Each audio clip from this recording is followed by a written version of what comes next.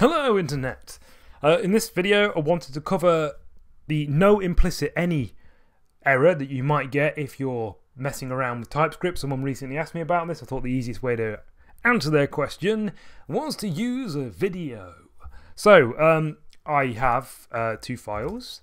One's called example.ts and the other one is called tsconfig.json. If we have a goosey gander at example.ts, we can see that we are declaring a function here called test. It takes a value, it returns a void, i.e. it returns nothing, it does a console log of the value, and down here on line 5 we pass the function a string that just says hello.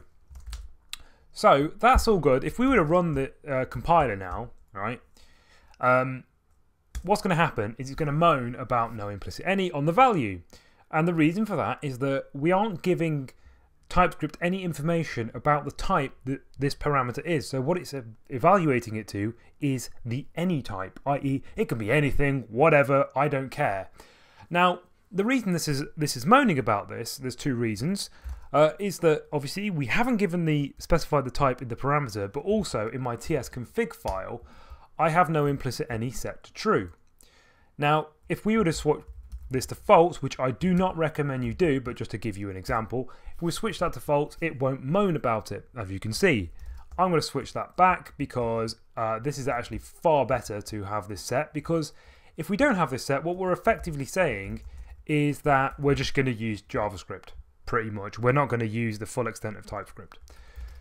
So let's try and make example.ts compliant. So the way we can do that is here, we'll take this value parameter and we can give it a type. Like that, we'll just say it's a string, okay?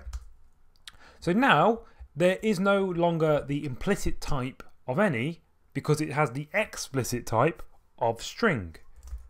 So if we were to come back here again and recompile it, now it will compile without any errors, and the error has vanished. So hopefully that's explained that. If you have any questions, let me know. Until the next time, ciao for now.